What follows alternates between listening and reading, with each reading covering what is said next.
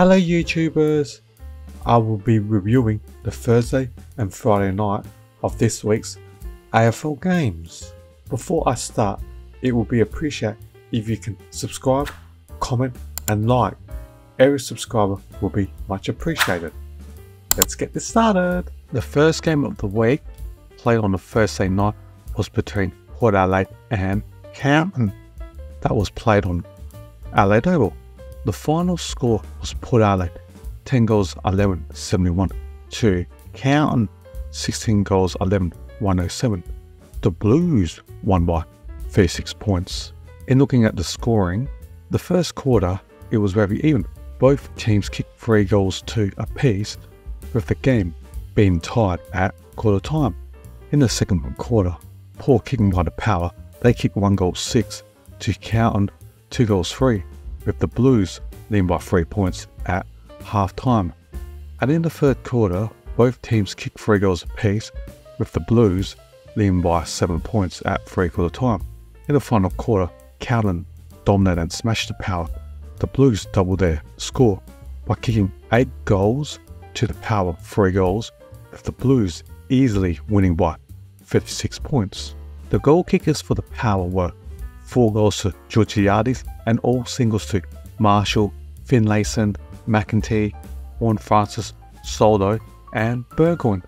For the Blues, there were 3 players that kicked 3 goals, and they were McKay, Williams and Curnow, and 2 goals to Cripps and singles to Akers, McGovern, Sincotta, Kemp and De Koning.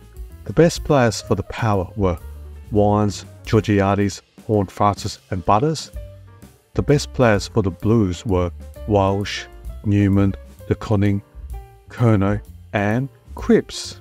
In terms of stats, the Blues were +7 in disposals, the Blues were +15 in inside 50s. Their efficiency inside 50s, the Blues were -15, but they had so many inside 50s, so that counteracted their less efficiency inside 50. And the Blues led for 80% of the game. My 3-2-1 for the brownlow votes are 3 votes to S. Walsh, Carlton, who had 34 disposals, 1 mark, 13 tackles, 8 clearances, 550 minutes gained, and 1 goal assist. 2 votes to N. Newman, Carlton, who had 29 disposals, 8 marks, 3 tackles, 4 clearances, and 380 minutes gained.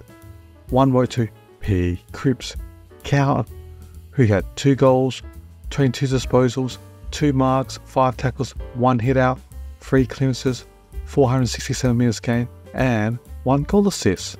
The second game of the week on a Friday night was between Collingwood and the Western Bulldogs, played at Marble. The final score were Collingwood 12 goals 10 82 to the Bulldogs 15 10 100. The Bulldogs won by 18 points. Looking at the match timeline of the score, Collingwood jumped off to a good start. They kicked 5 goals to the Bulldogs 3 to lead by 17 points at quarter time. In the second quarter, the Bulldogs kicked 5 goals to 3 to trail to the Magpies by 3 points at half time. And in the third quarter, Collingwood kicked 4 goals to the Bulldogs 2 goals to lead by 12 points at 3/4 time. In the final quarter, Collingwood were goalless and had only kicked 1 behind, whereas the Bulldogs kicked 5 goals to win by 18 points. The goal kickers for the Magpies were 3 goals to Schultz, 2 goals to N. Dacos and J. Dacos, and singles to Cripps, Hill, Lipinski, Markov and Maynard. For the Doggies, Darcy kicked 3 goals, 2 goals to LeBont, McRae, McNeil and Ugo Hagel, and singles to Lobb, Treloar, Vandermeer and West. The best players for Collingwood were Schultz, J and N. Dacos and Cripps. For the Doggies, LeBont, Treloar, Garcia and Darcy were their best players. The Doggies suffered a number of injuries, with both Harms and Vandermeer suffering hamstring injuries. Looking at the stats, the Bulldogs were +42 in disposals, they were +23 inside 50s, the Bulldogs' efficiency inside 50, they were -7%. The Bulldogs were +10 in turnovers, and Collingwood led for 80% of the match.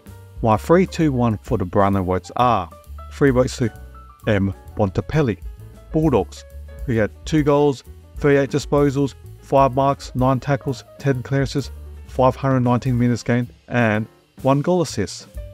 2 votes to A. Treloar, Bulldogs, who had 1 goal, 37 disposals, 3 tackles, 11 clearances, 687 metres gained, and 1 goal assist. 1 vote to N. Dacos, Collingwood, who had 2 goals, 32 disposals, 3 marks, 2 tackles, 16 clearances, and 627 metres gained.